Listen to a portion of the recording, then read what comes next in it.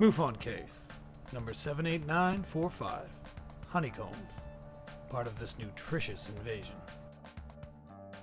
So this is another photo that's been making the rounds this summer. It shows this honeycomb shape with what looks like a contrail behind it. The witness made a MUFON report and I was assigned to the case. So here are the details. The witness, an employee at the Canadian Forces Base Borden, was watching the Snowbirds rehearse for a show the following day. The Snowbirds are a demonstration team that tours air shows around Canada and I presume the world. Similar to the Blue Angels, but Canadian. So the witness got permission to get on a roof to take pictures of this aerial team. He was using a Nikon D90 on a tripod. And after taking some pictures with his camera on continuous shot, grabbing 4.5 frames a second, the camera shut down. Now the witness didn't notice if his camera was low on batteries, but he was quite surprised when the camera kind of mysteriously shut down.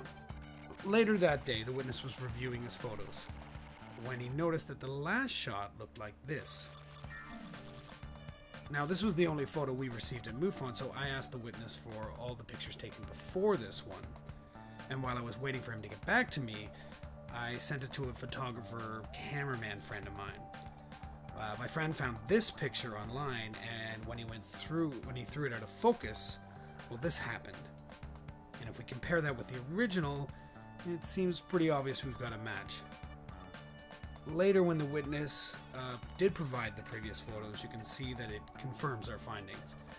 So, definitely not aliens, but, subscribe and check back. I'll keep doing this till I find something.